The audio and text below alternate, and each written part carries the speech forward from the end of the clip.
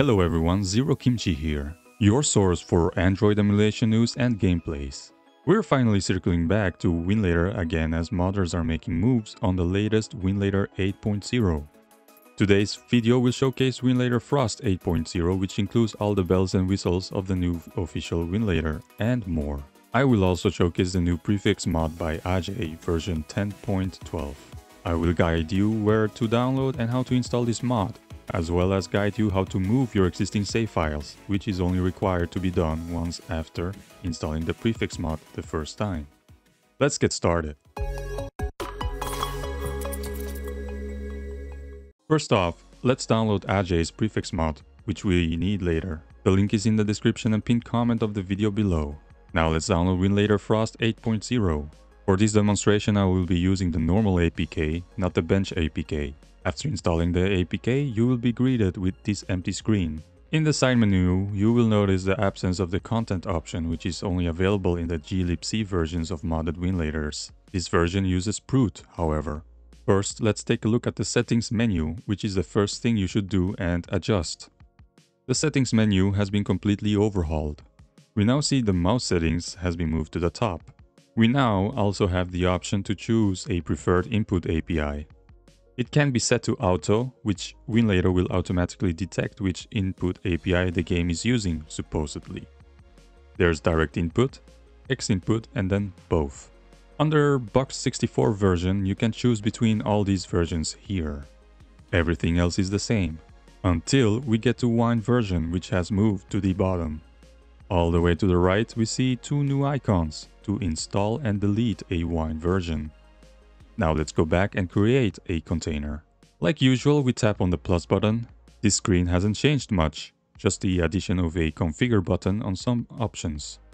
When we configure Turnip, for example, it lets you choose a version, and there's also a new option called sync every frame. For DXVK, it's the same, with the new addition of selecting a GPU.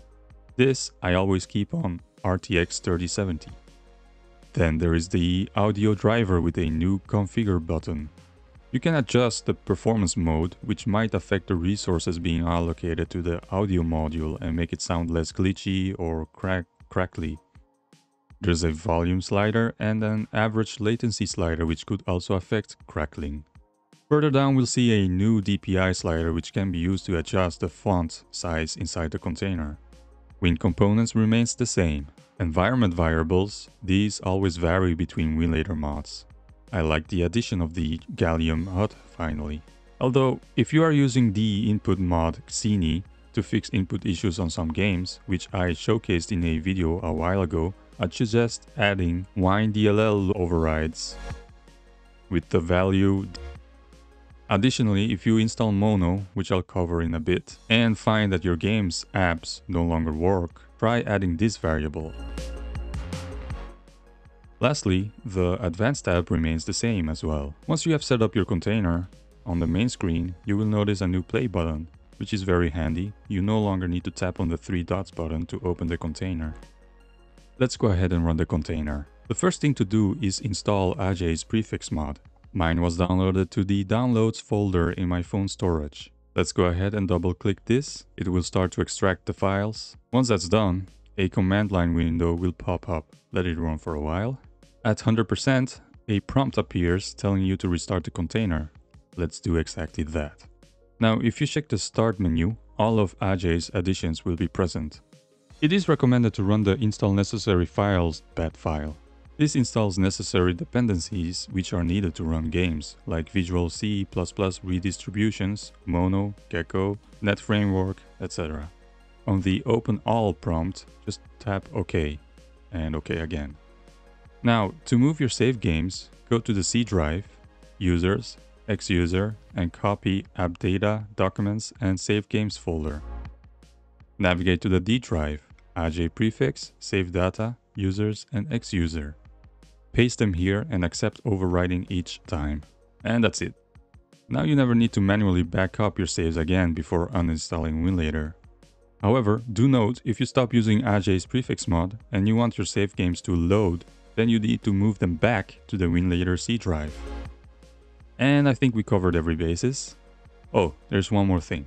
On the side menu, There is a new screen effect option which allows you to make color adjustments and also add FXAA and a SRT shader filter, which is pretty cool.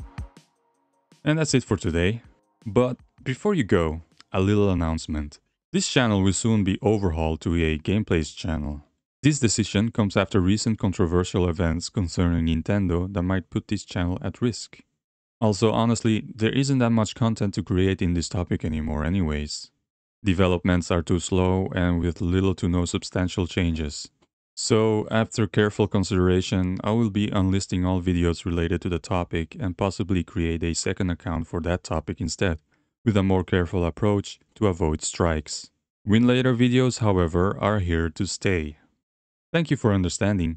Be sure to like, subscribe, and hit the notification bell for more updates. That is, if you are staying for PC gameplay videos. If you do decide to leave or move to the other channel, thank you for your amazing support. I really couldn't have done it without you. It was amazing fun creating these videos and interacting with the community, even if it was brief. Thank you for watching. Hope to see you next time.